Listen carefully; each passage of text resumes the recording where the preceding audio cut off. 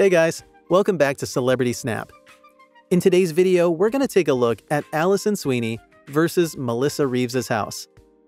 Watch until the end to see which house is the winner. Let's get started. Alison Sweeney's house.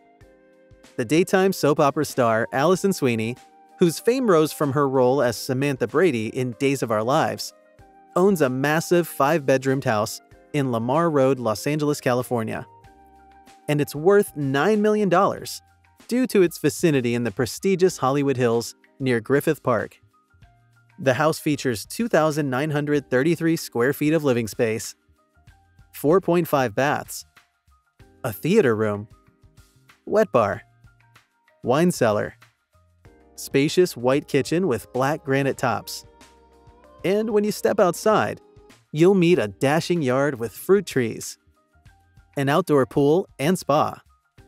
Sweeney seems to have a high affinity for white, as the house is white inside and out, which was renovated from 3 bedrooms to 5 after her purchase in 2006. And you'll also be treated to a panoramic view of the Runyon Canyon and the city at large. Melissa Reeves' house.